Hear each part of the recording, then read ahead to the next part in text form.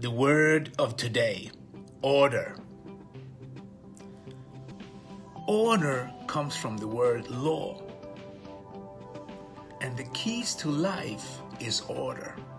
Where there's order, there is success. You know, look at the universe. The planet doesn't fly around randomly. There's a system. There's order. When you write your goals down and you make a plan and you take notes and you have order in your business, that's when you become successful. And when you do that, the best of your life will be the rest of your life, because you're not who you think you are.